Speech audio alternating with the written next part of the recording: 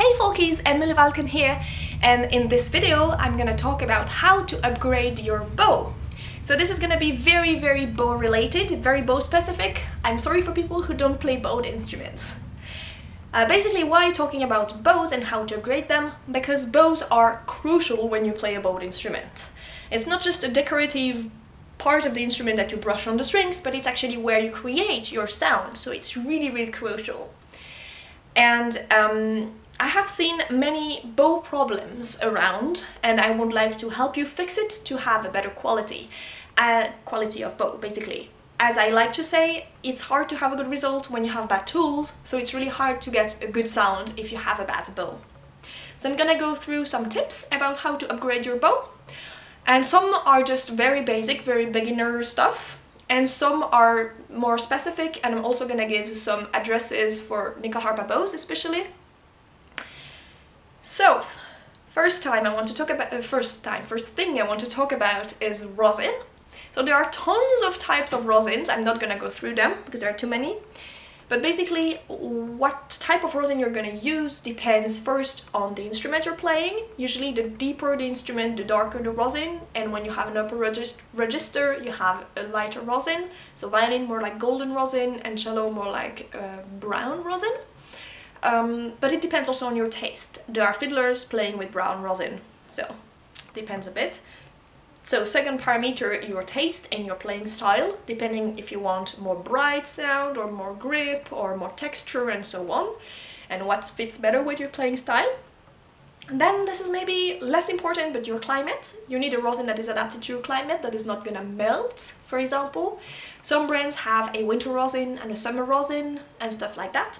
And the little fourth category is if you're allergic, you need a synthetic rosin, so you don't have allergies when you play because of your rosin. So how to choose between all the, what is available on the market of rosins? My first tip would be ask people who play the same instrument as you and with a similar technique, who you like the sound of.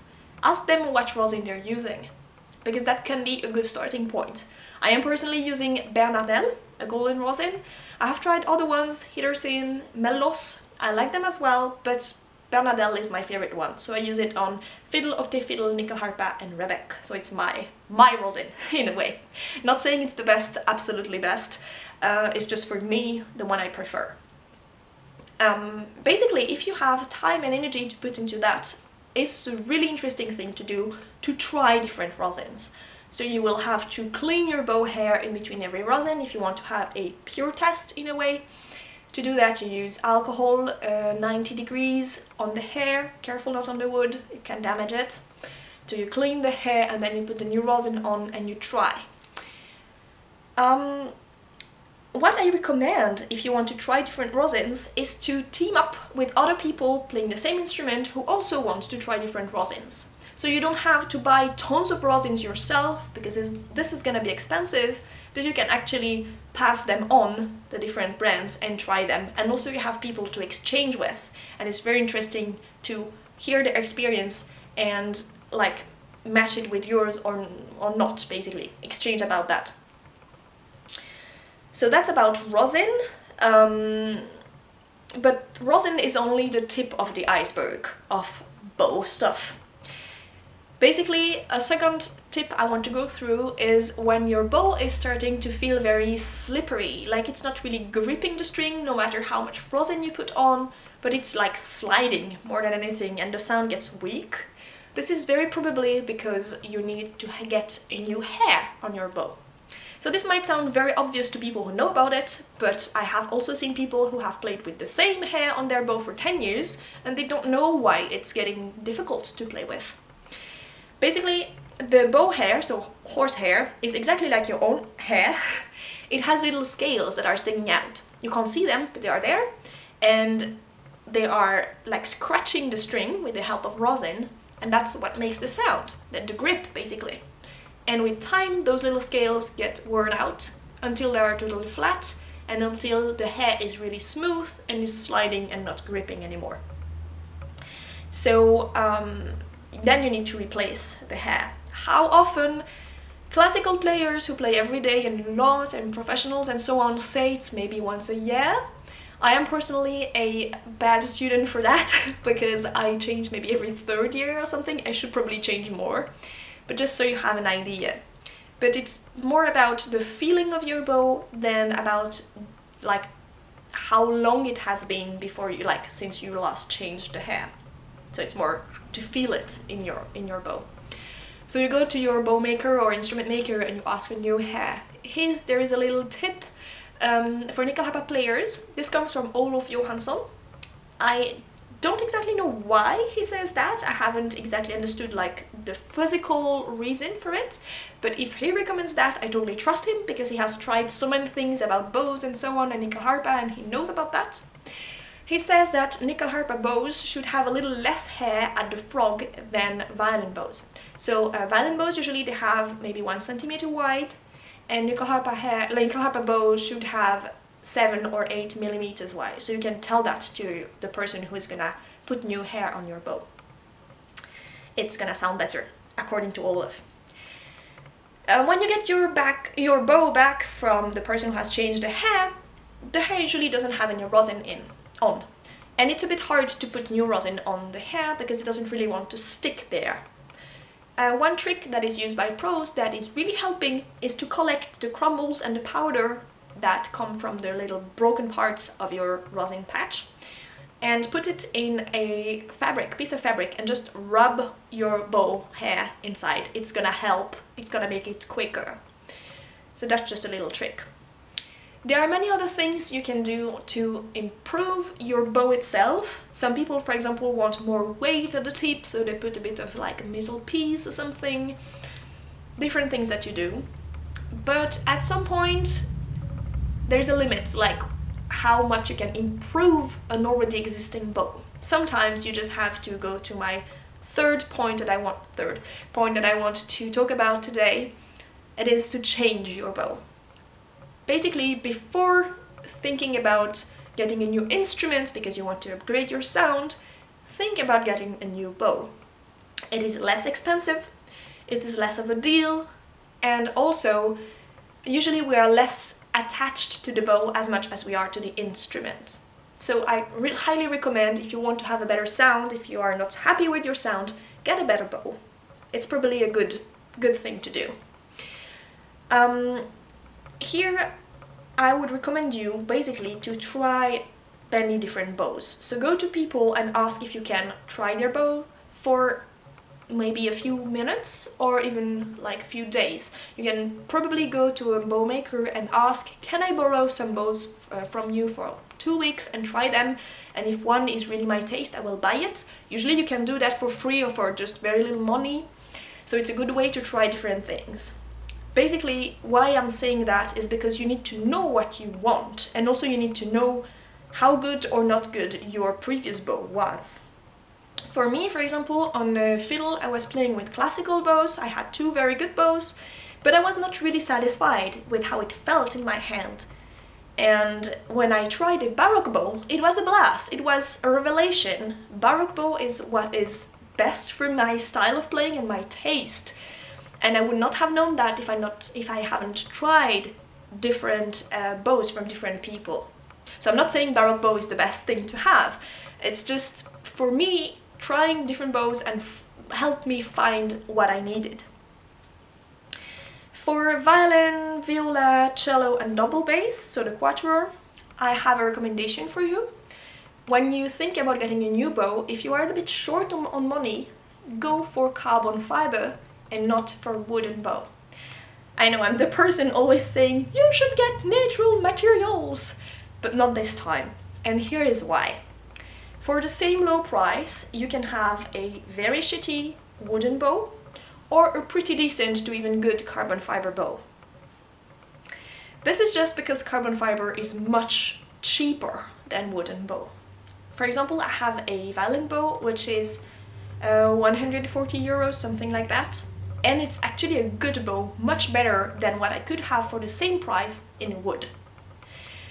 So there is no pride in having a wooden bow, there's no shame in having a carbon fiber bow. if money is a parameter, definitely go for carbon fiber. You want better quality, basically. If money is no problem, go for wooden. But carbon fiber also has two good sides. The first one is that it's very solid, it's never gonna break, kinda. And also you won't have problems with customs. So if you're traveling a lot, and I think especially in America, Pernambuc wood can get difficult with customs. There are specific regulations. There is none on carbon fiber bows. So this is also a good thing to know. And now I want to talk about nyckelharpa bows, because I've seen so many shitty nyckelharpa bows out there. It really makes me sad, because sometimes it really takes down the sound of people who actually play correctly, play good. Little story, one of my nyckelharpa students in one of my workshops could not play one of the exercises I was giving them. She just could not, she didn't work. And I was like, please try again with my bow. And she tried, and suddenly she could play the technique much better, like with no problem, and she sounded really much better. So her bow was too bad to allow her go to her full potential, basically. And I think this is really sad when it happens, when your tools are taking you down. So try bows if you're nyckelharpa players and consider getting a better one. There are many shitty nyckelharpa bows, and I think it's a lot because nyckelharpa builders, they build the instrument and they build a simple easy bow with it and they sell it with the instrument. And those bows, they work, but they are very limited, I don't know. And they are nothing compared to a decent or even good nyckelharpa bow. So now I'm gonna talk about 4 addresses that I know and recommend myself. There are probably many more, but this is where I know you can get good nyckelharpa bows. First one is Jean-Claude Scandi, the French nyckelharpa builder. He builds bows, this kind of bows. They are kind of well known in the nyckelharpa world. They are extremely good. He has different models. This one is the one that he developed together with Olof Johansson, and it's the best one. It's also the most expensive one. I think it's model 4 or something. And it's expensive, 600 euros or more, something like that. Also, Jean-Claude is very busy, so the waiting time is very long. He's also quite bad at answering to emails, especially if it's not in French, so it's a bit complicated, but time and money are totally worth it. Those bows are amazing. Another builder that I have heard of and played with some bows is Aurélie Georges. I think she's from France and based in France, but I'm not fully sure. I have not met her personally, but have tried one of her bows. So it's the Baroque type bows, so the tip is Baroque tip, like that. And they're amazing. When I tried a bow from her, I was totally impressed. I wanted to buy the bow right away, even if I didn't need it. I guess price and time, like waiting time, are pretty similar to the Jean-Claude bows, to the Scandi bows, kind of. Emilia Amper recommends her bows, so that's a good sign. Then a bit less expensive in Sweden, in Gävle, a bit north of Stockholm, there is the bow studio, Stråkstudion. And as the name is telling you, it's a place for bows. So not only nyckelharpa bows, but all other types of bows. It's a really good place to go if you're in Gävle to try different bows and maybe buy a new one. Also, Mikael Valmo, who is the owner, is really helping, very friendly. He will help you choose and so on. I don't have a nyckelharpa bow from there, but Niklas Rosvall has his own one from there. It's also a Baroque type bow, and I think Niklas Rosvall is a good reference. I have my Baroque fiddle bow from there, and I'm really happy about it. And now you're probably thinking, Emelie, that's nice, but you're talking about very expensive bows and I don't have much money, which I totally understand. Good news, there is on the German webshop Thomann, there is a nyckelharpa bow, so it's just labeled nyckelharpa bow, and it's from Geva. It's between 85 and 100 euros. It's kind of rough, it's like Baroque type. It's rough, it's not fancy, but it's actually very good. I borrowed one and then I bought one because they are really good bows. For this price, I think they're the best ones out there. I mean, a bow under 100 euros, this is nothing, and it's really decent. It allows you to do all techniques. It's solid. I really like them. Of course, it's nothing compared to the great bows, but I mean, it's good. I think there is no excuse to have a crappy nyckelharpa bow when the Geva bow exists. And so if you have a crappy nyckelharpa bow and you don't have much money, just go for the Thomann bow. It's really good. And I promise I don't have any partnership with Thomann for telling you that. I'm just genuinely impressed by the quality of those bows. So this is all for today, folks. I hope this helped you. I hope you got some interesting informations. Of course, if you have better addresses or more tips or something, please share. Also, if you have questions, suggestions or anything, please write to me. Nerdy questions, I love that.